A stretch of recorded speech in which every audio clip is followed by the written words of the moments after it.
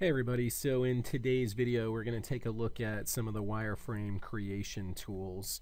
Where you're going to find this on the ribbon bar is under Create 2D, and this will be where the majority of your wireframe creation tools are.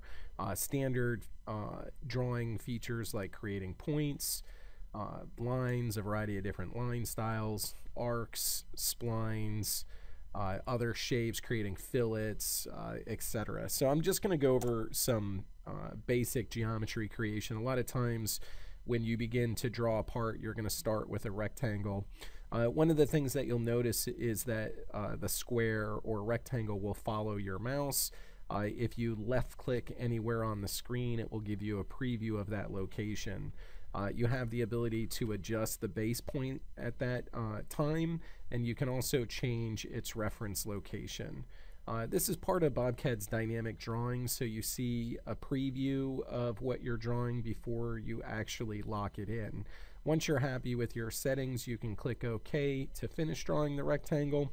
The rectangle is a modal function, so it will continue to draw rectangles until you cancel out of it or you initiate another drawing command. I'm just going to cancel out of it at this point. So we have a rectangle here.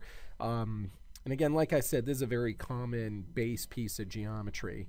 Now from here, the next thing I want to go to is the line menu and then line parallel. Again, when you're reading off of a blueprint, it's very common to have an outside shape and then to create parallel lines from that outside shape. So we're on line parallel here. There's a couple of different options of whether it's you can drag it or one side only or a distance. In this example, I'm just going to put 1 for the distance there, and then I'll click on one of the lines.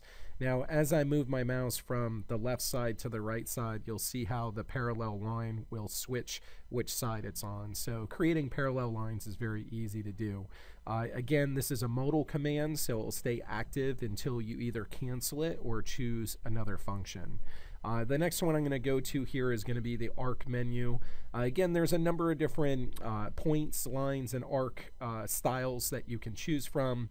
I recommend that you take some time to get familiar with each of them, but they all basically work the same way, where you'll choose the function and then it will have specific attributes for you to adjust that function.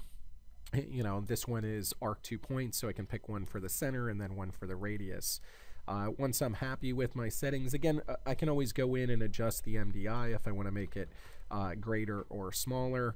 When I'm done, I can click OK and then cancel to lock out of it. All right, the last one I'm going to do here is going to be line tangent, so I can select this arc and then I can pick an endpoint here. And you can see how really in just a few moments you can create geometry rather quickly. Again, if you make a mistake, you can hit Control-Z to undo.